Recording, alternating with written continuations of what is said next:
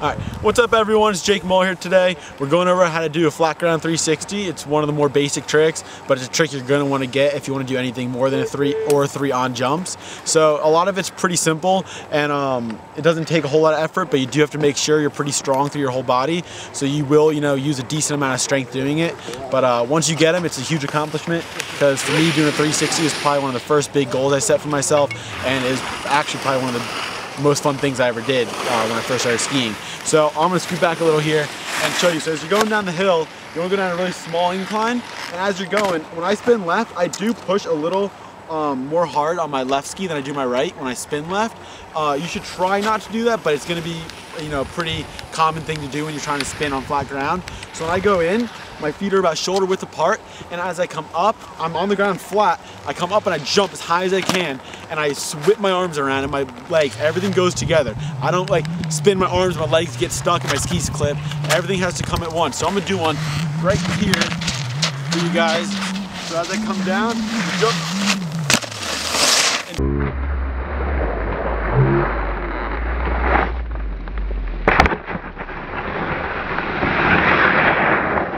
See how you pause, you jump up first. You want to make sure all the strength comes down from your toes to your knees. You want to lean forward on your shins, and you go up, up, up, then you turn really quick.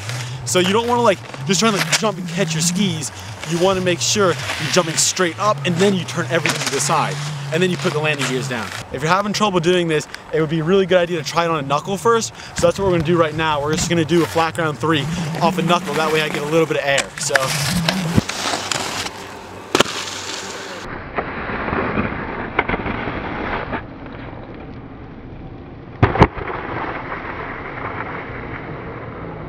Okay, so in this next clip, there's a few things wrong I do.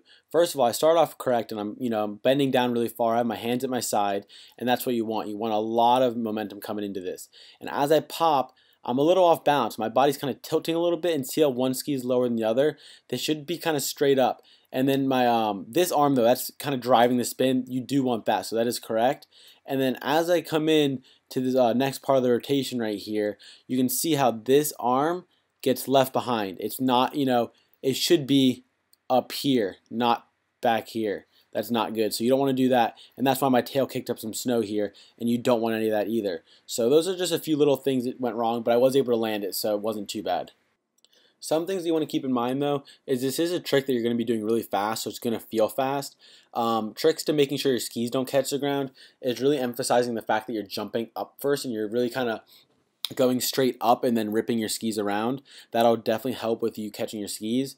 And if you're really having trouble with this, because it is a little bit difficult for being a simple trick, I would suggest doing it over a little rollers, maybe a little bump or something, or even on a knuckle like I said before. All these things can help. And then before anyone does this, I would suggest just standing in your ski boots and just doing it on the mountain without skis on.